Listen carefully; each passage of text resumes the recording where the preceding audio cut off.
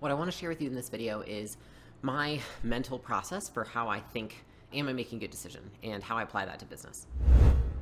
This video comes from a question that one of my leaders asked. He said, something to the extent of, I want you to keep challenging me. And I said, what do you want? What do you feel most challenged by right now? And he said, decision making. I feel like that's where I need to get better. And so I felt called to make this video because it's something that I wrote down a lot of thoughts about to share with him, and I just want to share it with everybody. So I think that in terms of, there's always the question, which is, how do I know I'm making the right decision? And I think that this is what causes so much uncertainty in business and paralyzes a lot of people and stops their businesses from growing, is they just don't know if they're making the right decision or even how to judge if a decision is good.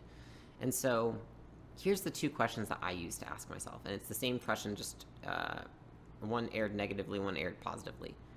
One is, if I make this decision or one of this nature every day for the rest of my life, what would my life look like? That's the first one, right? So if I decided to eat this whole pizza every day for the rest of my life, what would my life look like? I'd be fat and glued to a couch, right? If I were to speak to this person on my team every day for the rest of my life, what would it look like? The team would probably hate you, right? If it means you're yelling at somebody or something to that extent. Now, aired on a positive note, I would say, if I were to make this decision or one like this every day, what would my life look like? Think of it positively, which is like, if I were to empower people like this every day, if I were to praise people like this every day, if I were to think through my decision and put space between the action and the response to the action, what would my life look like? And so I think that that's the first thing that I ask myself, is just, if I were to do this every day for the rest of my life, what would my business and my life look like? And that guides a lot of decision making for me, because I think that that is looking at, are you succumbing to what feels good in the moment, or are you delaying gratification for long-term satisfaction? And that's kind of how I help myself delineate between that. The second thing I think through is two things, which I just feel like they're very relevant, because I think in business, it's typically one of these two things that cause us to make bad decisions, which is just, am I rushed or am I emotional? If I'm either of those things, then I don't make a decision. I just won't. I'm like, all right, I have to wait until I'm either not emotional or I'm not rushed, because good decisions stay far away from either of those things. Like, you will not find anyone who's made a good decision because they were emotional or rushed, at least not anyone that I know. And then I wrote down a couple of things in terms of why I see people make poor decisions in business. And it's also because I've done these myself, and I've worked so closely with so many entrepreneurs who have done them.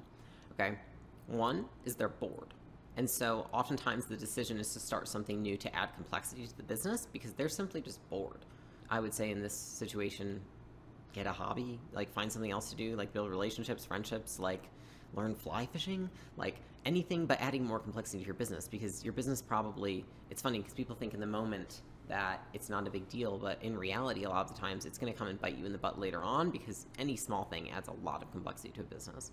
The second, and probably the most rampant, is anxiety, is that a lot of people make decisions out of anxiety in business.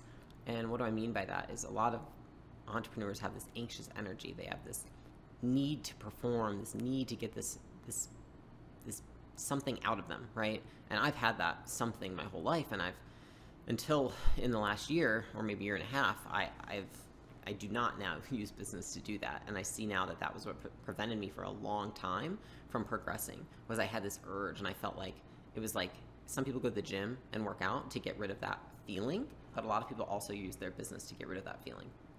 And so if you're making a decision that you feel like will cause you relief in some way, and it's not relief in a logical way, but like emotional relief, I would pause and ask yourself why you were making that decision, because often it's out of trying to get away from this feeling of anxiousness, or to even just get out the anxiousness by working more and working harder on something. When in reality is, you can find other ways to channel that outside of work that won't add the complexity to your business. And then the last thing I would say is that you're distracting yourself from other things in life. And so a lot of people make decisions in business. People like to say that their decisions are logical, but most decisions aren't logical, because humans like to follow their emotions. And so a lot of people get really, really good at business, and so they want to add more. They would rather just continue to do more of business and less of everything else. And so if there's a moment of lapse, or a moment of room or of space in the business where they don't have like an extremely full plate, then they just want to add more to it, and they use that as a justification to make decisions that add more to their plate. And the reality is that they're doing that, and in trying to avoid the thing that you were bad at, you were just getting worse at it. In most cases, I would say look at what you're not doing in life and the other areas of life where you could put that energy, and take it away from your business because you're just adding complexity.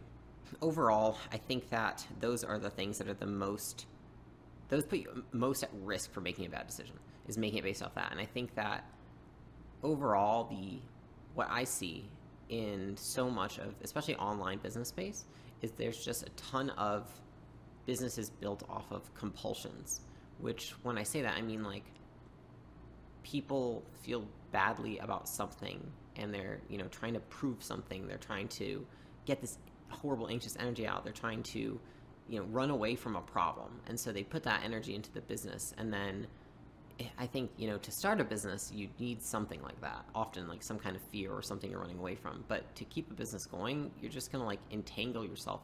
You actually create this prison of compulsions that is called a business, and it is extremely complex and chaotic.